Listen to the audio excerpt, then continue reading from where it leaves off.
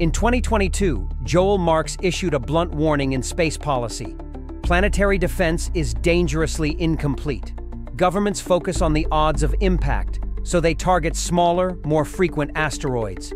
But risk is probability multiplied by consequence. And a Chicxulub-class asteroid, 10 kilometers wide, means civilization ends. Such an object might only be seen when it's near Jupiter.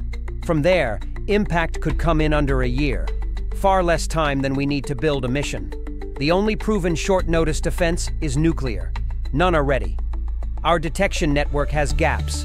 Long-period comets, interstellar visitors, southern sky approach paths, all capable of hiding a killer until it's too late.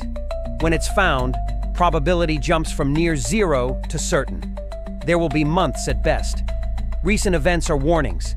Apophis will pass closer than satellites in 2029. 3. I/Atlas, the largest interstellar object yet, was found too fast for interception. Marx's point is clear. Low odds mean nothing when the stakes are total.